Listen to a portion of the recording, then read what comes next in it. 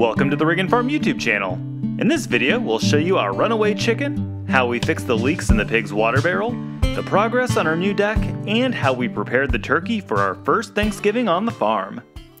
The chickens got spooked when we went to feed the rabbits, and 4 of them flew over the fence. 3 immediately hopped back over, but this one here was being stubborn and very hard to catch.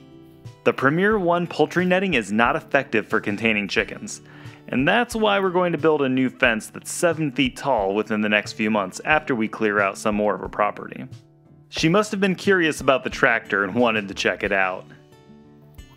This little hen was not interested in getting caught. Eventually, after chasing her around for about 10 minutes, she went into a small cove under a tree stump and trapped herself. We were able to pick her up and put her back with the rest of the birds. There's a small plastic pond liner that's kept filled with fresh water for the ducks. It's important for duck health to have enough water for them to submerge their faces at a bare minimum. As much as we love having chickens, in our opinion, the ducks are more entertaining to watch.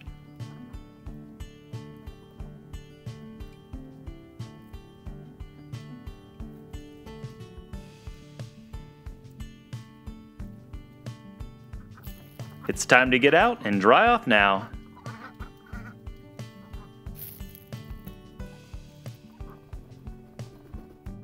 In our last video, we mentioned that our pig's water barrel was leaking and needed to be repaired. It would lose about 10 gallons of water every day.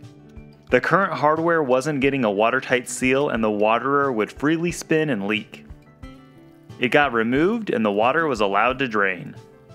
This is going to be screwed into the bulkhead fitting, but first some Teflon tape was added to prevent water from leaking through the threads. The hole needed to be drilled larger to accommodate the new hardware, but drilling into an existing hole created an ugly mess. There was a small gap that had to be filled in with some food-grade silicone sealant before screwing on the nut to hold everything in place. Time to move on to the other leaking waterer.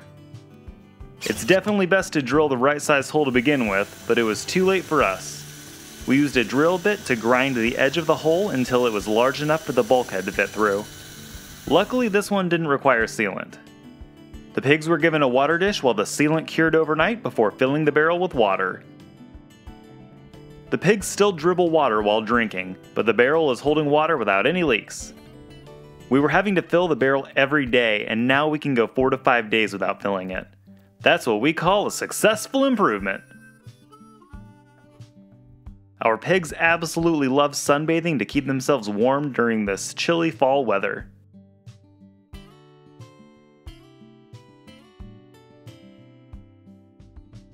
Once they noticed us, they assumed we were going to feed them something delicious and ran to see what we had. They were disappointed that we came empty-handed and went into their shelter to relax and await their next meal.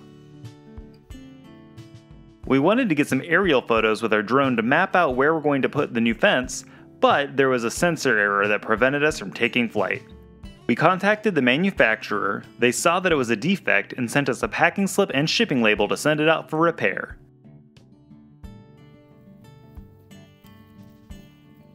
Here's a clip of the pigs checking out new pasture they were just moved to.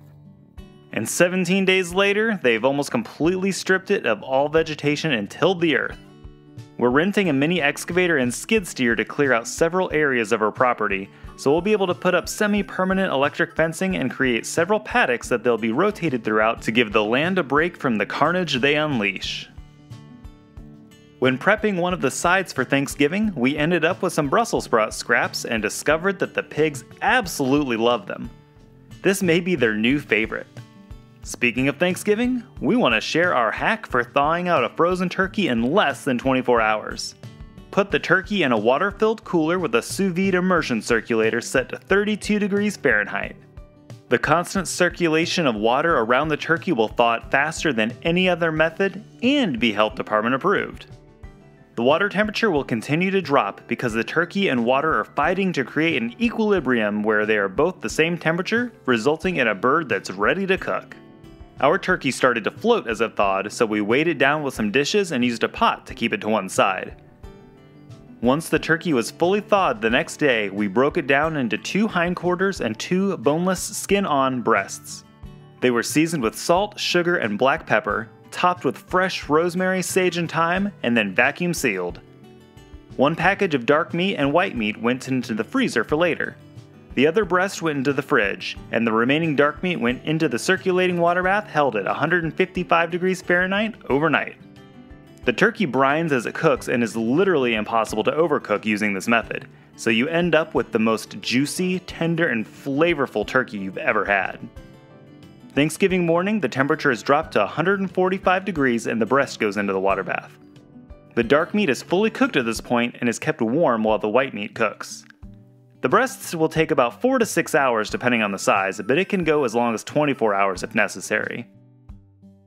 This delicious stock was made of the roasted bones of the turkey, simmered all night and day while the meat cooked sous vide. About 15 minutes before dinner time, the turkey was removed from the bags, patted dry, the skin was coated in rendered turkey fat from the stock, and placed under the broiler until it was golden brown and crispy. Doesn't that look amazing? We guarantee it was the most delicious turkey ever. Check out the link in the video description below if you're interested in getting a similar setup, and feel free to comment with any questions.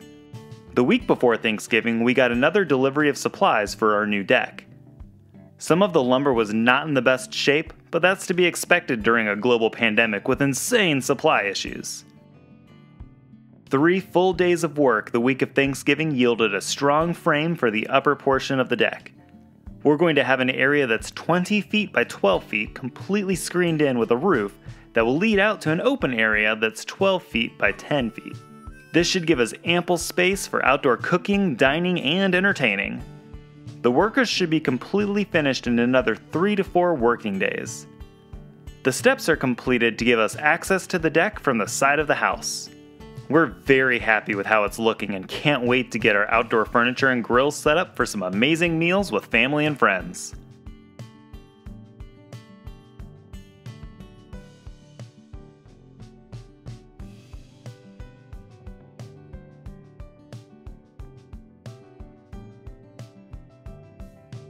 Let us know what you think of our deck so far.